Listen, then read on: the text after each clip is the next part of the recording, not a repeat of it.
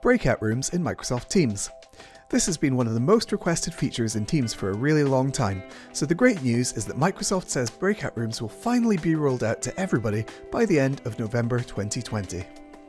Breakout Rooms let video call participants create separate rooms for private discussion before being brought back together into the main call.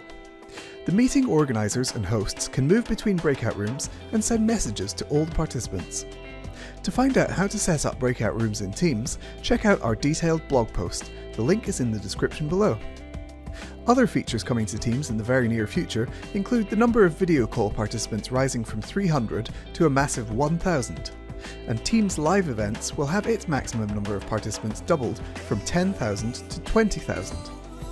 You can also expect the introduction of a larger 7x7 video grid, which will mean that you'll be able to see up to 49 people on one call, instead of the current 9.